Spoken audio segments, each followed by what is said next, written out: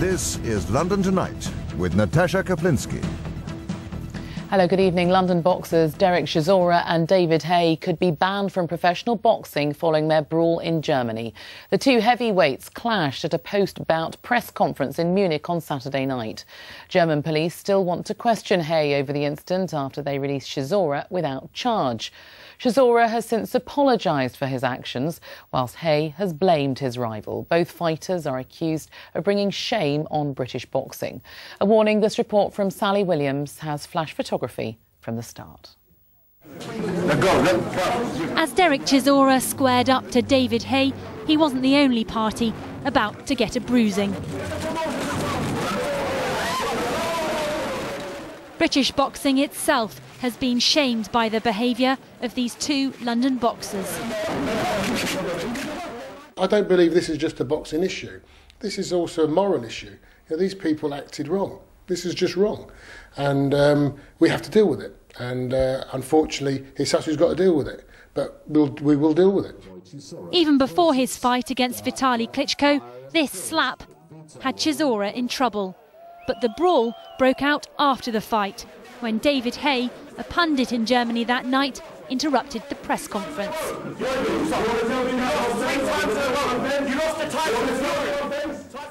Today, both boxers finally spoke out. From Chisora, an apology.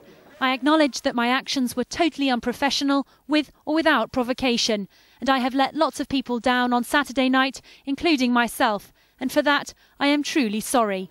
But from David Haye, no sign of a sorry.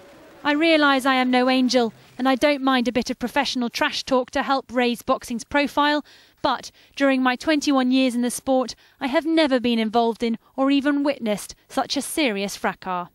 Derek Chisora's fellow boxers here at his club in Finchley had been looking forward to this fight for weeks. Now they know that Derek can be unpredictable outside of the ring, but even this has left them really shocked. It's not good for British boxing. You know, you've got these young kids coming through into the sport, and you know, boxing's meant to be a disciplined sport, and none of those fighters there showed any discipline whatsoever. I mean, they're meant to be role models for these kids, and unfortunately, there was nothing to be seen there, was there? That's not nice at all. But they said the good news is good, the bad news is even better. That's how it is. So you think publicity-wise it'll do them both good? Yeah, of course. Now everybody want to see everyone want to see now David Haye against Derek Chisora. Even Chisora's promoter, Frank Warren, whilst furious with him, thinks that's just what could happen. Could you imagine if that went on now? Let's really be honest. If that fight took place now, it would be a mega event. There's no doubt about that. Big if it took place. Big if anybody wanted to get in. I don't think I particularly want to be involved in it as a promoter, but I think, you know, it would be a huge event. Would you much rather see them fighting rolling about on the floor, threatening each other, or doing it as you should do it in the ring if you feel that? The outcome of all this now depends on the British boxing authorities at a hearing in March. Both boxers could yet face an iron fist and be banned. Sally Williams, London Tonight, Finchley.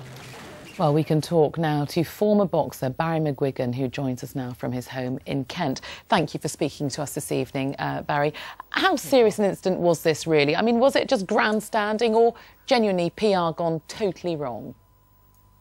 No, I think it was the latter, PR gone wrong. I mean, David Haye, you know, even in his press release, mentioned that he is, you know, he's happy to do the old trash talking stuff. This is a trash talking event that actually went wrong. He picked the wrong guy when he fell out with Derek Chisora, and Derek Chisora was reprehensible all weekend. His behaviour was dreadful, and the ironic thing is, Natasha, that he actually boxed really well, really bravely, pushed Vitaly Klitschko back, given the hardest fight he's had since he fought Lennox Lewis many years ago. So and that sadly is all sort of diminished by his behaviour both before and after the event. But you know, David Haye can't get out of this. He was the one that kicked this all off. He wasn't part of the press conference. He's has a habit of gate crashing press conferences, and this one just went wrong, I'm afraid, and it was the worst I've ever seen. I know I've seen this stuff before. Remember Ali and Fraser done it one time. It spilled over one time when they were having a bit of banter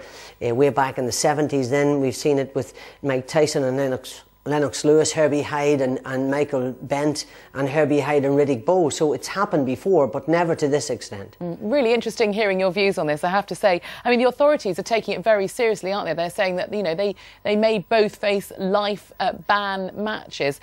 Do you think that's a bit of an overreaction, or do you think that that would actually be a fair discipline?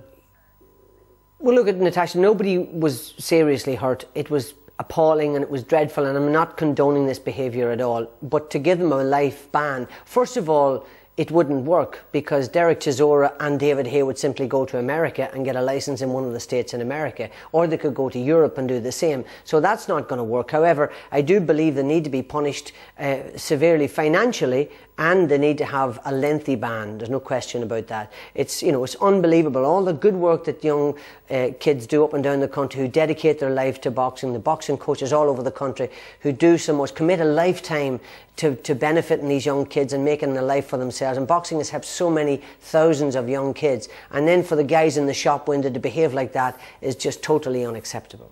Thank you very much indeed for talking to us this evening. Barry McGuigan, thank you. You're welcome. He's let us down. That's the view of coaches at the South London Boxing Club, where David Haye trained following his brawl at a press conference with fellow Londoner Derek Chisora. Despite attempts by the sport to clean up its image, coaches at the Fitzroy Lodge in Lambeth fear his actions could encourage copycat behaviour among fans. And Janet Gadgill reports. This is when he was about 15. I think it was after he won a schoolboy title. And obviously this is when he conquered the world from out of one of the local papers. David Haye trained at the Fitzroy Lodge in Lambeth for 6 years until he turned professional. The coaches here today say his reputation and theirs have taken a hit. I think it was disgusting, really. Two professional athletes to act in that way. Just think they've let everyone down, but most of all, let themselves down. Let the boys down at the club and various other clubs throughout the country, especially the boys here, because they look up to David, you know, as an idol, really. You know, he was at the club and he's a world champion. These young boxers want to follow in his footsteps and become champions too.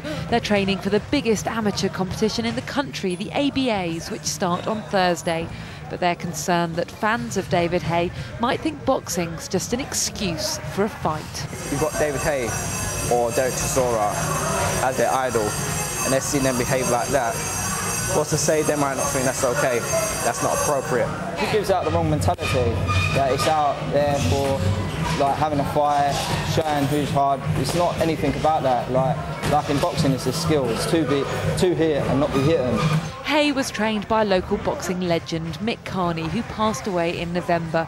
And Roy says Haye wouldn't have got away with it while Mick was in charge. Mick Carney was a very, very strict coach. I mean, he'd tell you straight as it was as straight as a die. And I'm sure he'd have a few words to say to David. So boxing's got some work to do to get its image back on track. These young boxers keen to copy David Haye's success in the ring, not his actions outside. And Janet Gadgill, BBC London News.